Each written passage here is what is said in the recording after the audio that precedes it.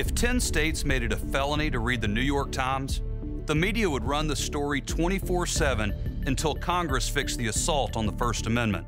But when 10 states criminalize the Second Amendment, the media says nothing. They don't report that honest, well-meaning people, nurses, stay-at-home moms, veterans, even a disaster relief worker, have been charged with felonies for simply having a lawfully owned firearm. Each was legally licensed to carry a firearm in their home state, but arrested and charged as criminals when safely carrying it through another, less free state.